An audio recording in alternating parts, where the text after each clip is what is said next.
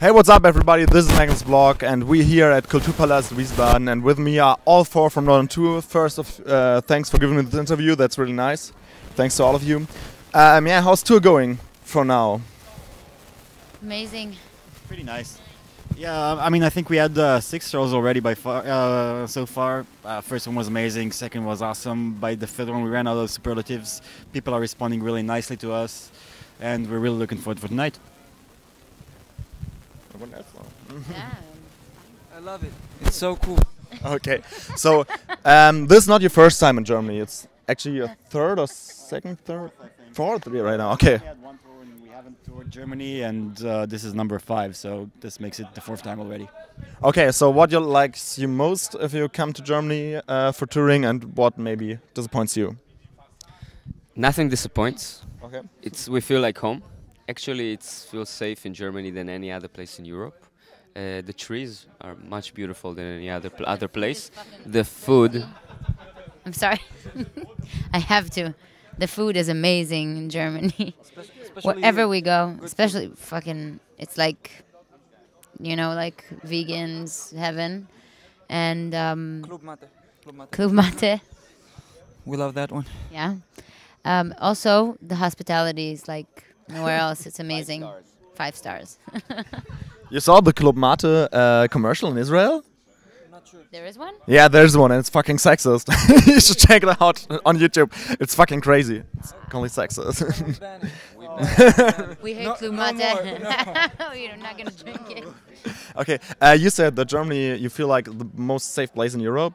It's like, do you sometimes feel uncomfortable? Sorry, it's a general. How do you feel as Jews in Europe? But are there places for you as bands for you as a band on tour that you felt once uncomfortable, or it's just like you don't got to point the region or something like this, but just. No. Can I? Yeah, please. Well, it happens sometimes. I mean, there was this one time we were in Belgium. I'm not gonna say where, but people are sometimes maybe throwing remarks. Remember that one? I don't. Yeah, in Belgium. Yeah, one time we were loading the van, and there was this drunk Belgian guy saying, "Faster, Jews, work faster." Oh, shit. Yeah, Yeah. yeah. I have That a happened. story. Yeah, another one, please. I have a story in Czech Republic.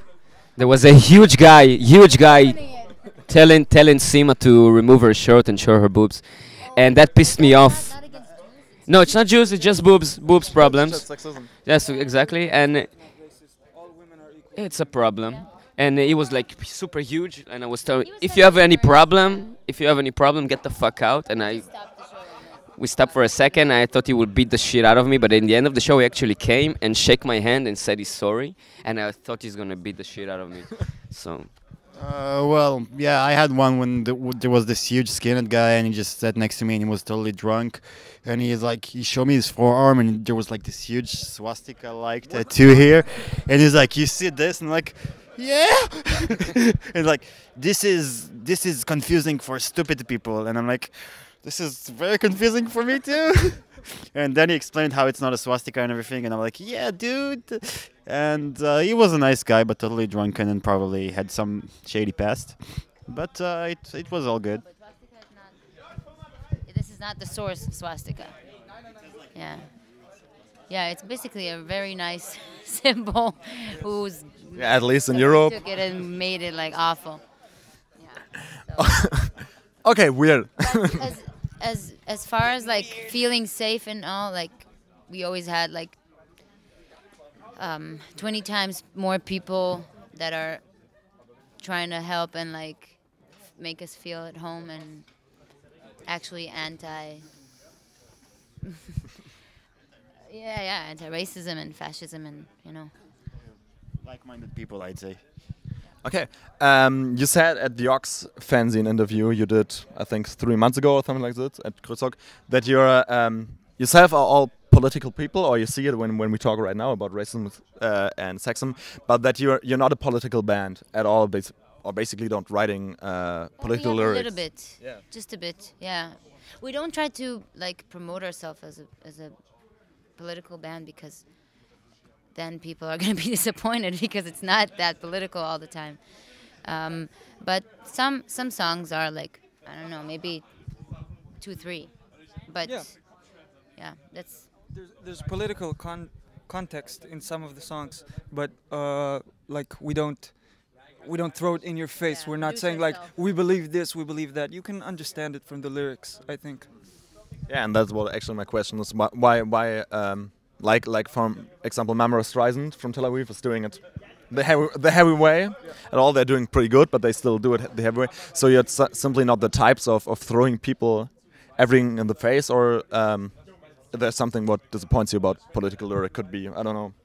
I didn't understand. What's the I'm question? sorry. So you simply don't like political lyrics or something like this, or explicit No. political lyrics, or it's you just say, hey, we're not the type. You got to get in closer in touch with us. I guess that Marmar Streisand, for example, are more of activists, and we all have political opinions, of course, and we talk about it even in the van, but we don't like to put it in the front. We like punk rock. We like our songs to talk about feelings sometimes, and not. I mean, Israel is a really political place. Politics is everywhere. So music is kind of the place where we choose to escape it.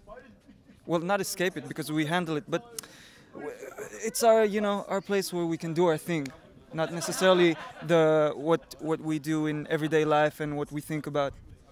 I have We something. address other issues, I think. I think we put some points about politics, but it's not the main purpose. If somebody wants to talk about politics, we love when people come to us personally, and then we put our views. But it's not the main dish in the show. We do more feelings. Yeah. Well, I think politics are a very complex world with a lot of systems and definitions, and when you mix it all up with people and just throw it in their faces, it might make it a bit more difficult for them to connect with your message. And basically, I mean, I think we still deliver like a very humanistic, like a very human message of friendship and unity between people. And I think that once you put this on the table, you have more common ground for discussion with everybody else. So this is a positive thing in my opinion. And I'm like a pretty political person, but I find this band is like a really big way to communicate my feelings and even my political emotions, even though if we're not explicit, because people, they can connect with the vibe better than they could connect with someone that's confronting them directly. And it's like funny because we are from Israel, people expect us to be political. And when you go to Israel, it's not only politics. There's life going on, and like Party hard sometimes. yeah. Sometimes just party hard. No, kidding. But it's like we have, I think it's more diverse than just one topic, and it's not. We don't call ourselves a political band because it's like being hypocrite, because we're not. You know, that's it. Okay, this leads us direct to other questions. Let's get the last political question over. So we're in Germany and we're talking about Israel. So we got it at least. It's basically to follow up my documentary. If you put crazy people into a crazy place, I did 2 years ago. For example, Smiley, but also Kids Insane or Baron Hope said that they think in 2 or 3 years it's getting much more worth and much. It's getting especially not better in Israel. So what do you think now, 2015, after the new Gaza war, and especially what do you think how the future in Israel will show? Maybe on the one hand maybe political, but also basically for the scene or for the kind of scene that exists in Israel. I think We'll take the mic. I will. Thanks.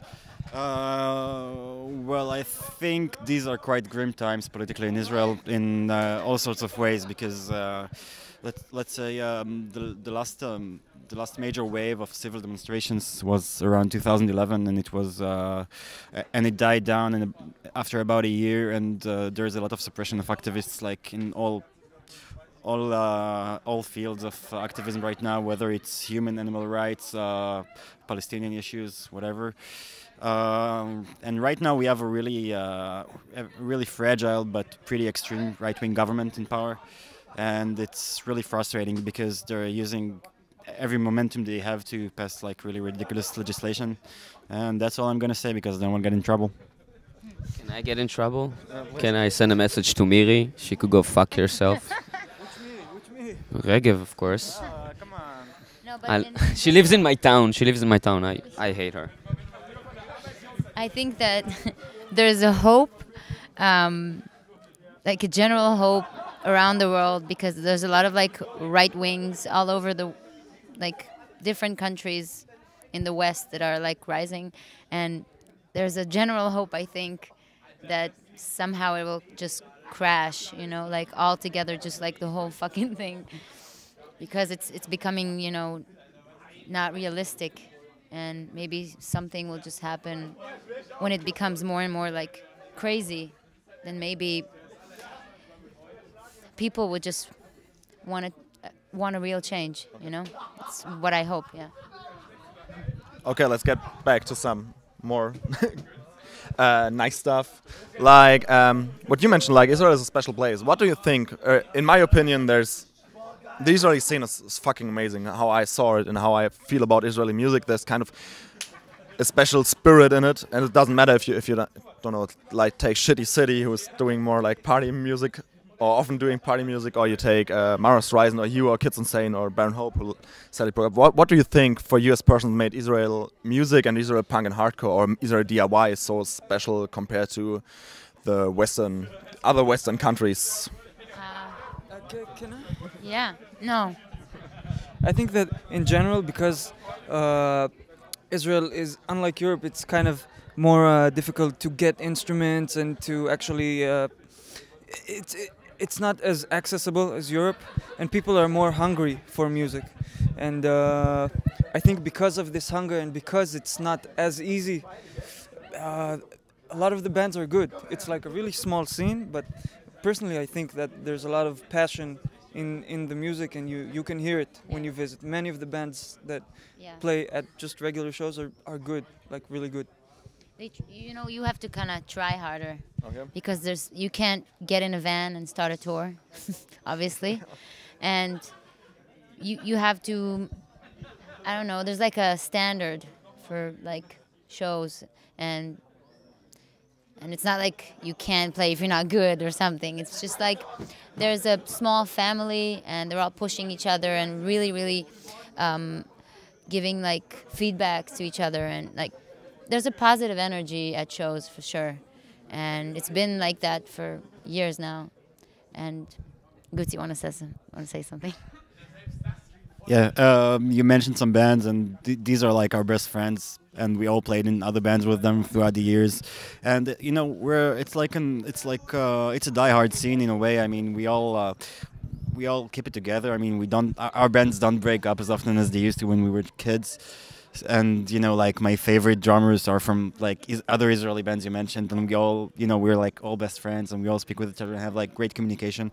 There's no sense of competition or anything like this, because seriously, there's no money to be made, and there's nowhere you could actually go. I mean, you can get on a plane and go on tour, and then you're back to your shitty life, you know. And so everybody's like holding it together for everybody, and I think it creates like a really great atmosphere of support. And it's been going on for so many years now, and you know, I'm really happy to say that these guys that I'm sitting here with, I could have had like the same conversation 10 years ago, and we had like other bands, but it was the same people. And yeah, it's like a really small, tight-knit group, I guess, and I guess it keeps like a pretty high quality of support and solidarity inside the scene. I got something else. Common point for all the bands in Israel, in my opinion, is some kind of a frustration that everybody has, and it keeps the fire going. Okay. And I see it in every band that I listen to, and in Israel. I don't say people in Europe lack of it, of course, but I think this fire burns really in all of us, in the bands you mentioned, and many more that you will meet in your life once more. That's a good point. One goes out, the next one goes out to you, especially. You got voted as, or mentioned in the top 10 of female-fronted bands, kicking ass bands by DXC. Yeah.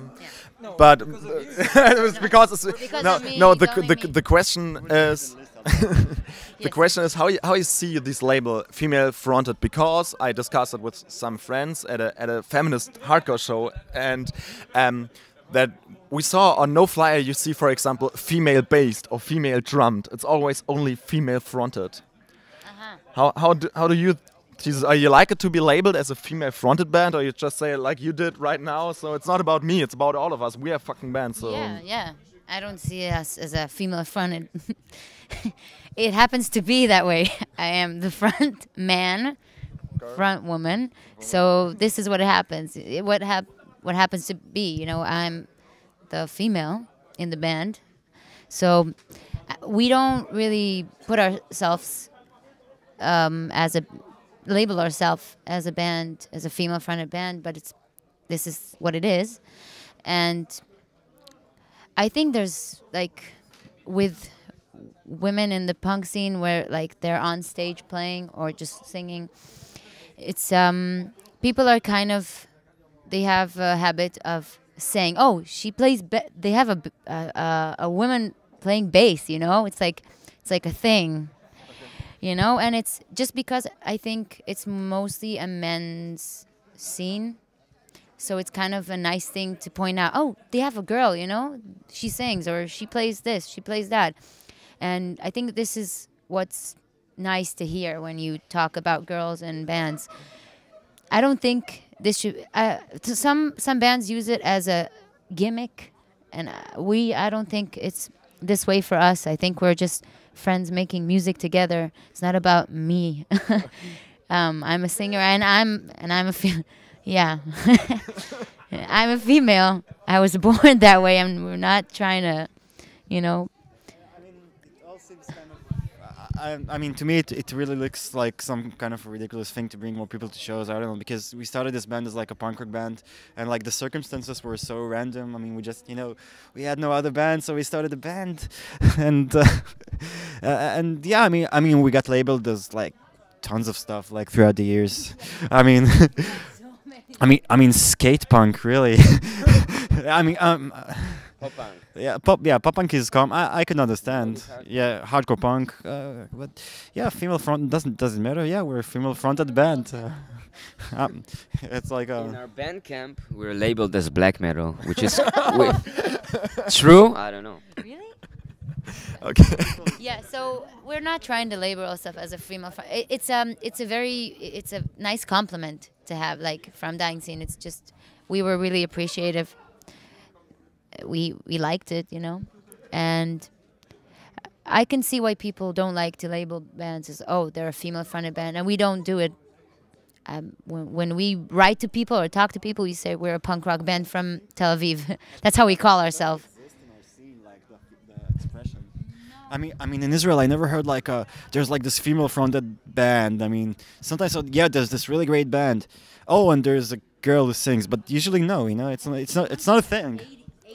Yeah, it's when they're like, okay, there's a female-fronted band. Yeah, in our scene, it's really not a thing, I think. Yeah.